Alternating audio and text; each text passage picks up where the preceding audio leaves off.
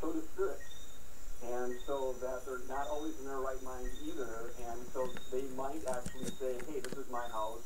Anybody who comes in the house is, I'm going to attack. Free game, yeah. Yeah, but that's not the usual scenario, really.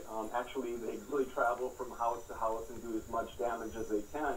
People might complain, call me and say, you know, there's something, every night there's something going on, you know, but also that when I look into the situation, and I was born with psychic ability and the ability to see spirits, that I noticed that they're actually traveling very often. They spend an hour harassing a family or somebody in a home or an apartment, condo, wherever you live, business, and also then take off and go to the next place. So it's kind of making their rounds, sort of like an evil doctor. Sure.